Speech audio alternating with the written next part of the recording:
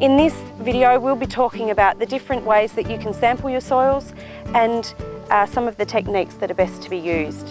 One of the first things to think of when you're taking a soil sample is the timing of the sample. So that's important from the point of view that if you're testing your soil from a nutrient deficiency point of view or wondering what to put on your soil, then taking a sample just before the plant is at its optimum growth stage or when you're about to plant the crop is very important, as this helps you to get the timing just perfect.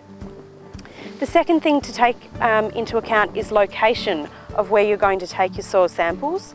For example, we want to avoid areas like roads and tracks, around watering points, along fence lines and areas like that that are not representative of your paddock.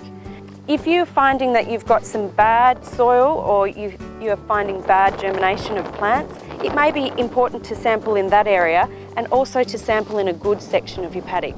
So that's an important thing to keep in mind.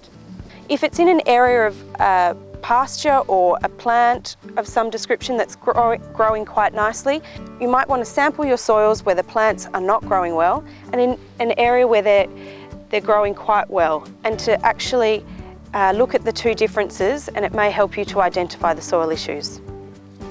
The third thing to think about is the depth of your soil samples. Soil sampling is important, and most of the nutrients are concentrated in the top 30 centimetres of your soil. So it's important that we sample this area, but that if we feel issues are affecting us that are further below in the surface or into the subsoil, that we sample to that depth as well. A simple spade test is done by making a general hole like this, which allows you to pull up a section of the soil profile, and there we have the surface soil down into the subsurface, which is there easy for me to test for soil pH, maybe soil acidity and also texture, but some simple in-field soil testing.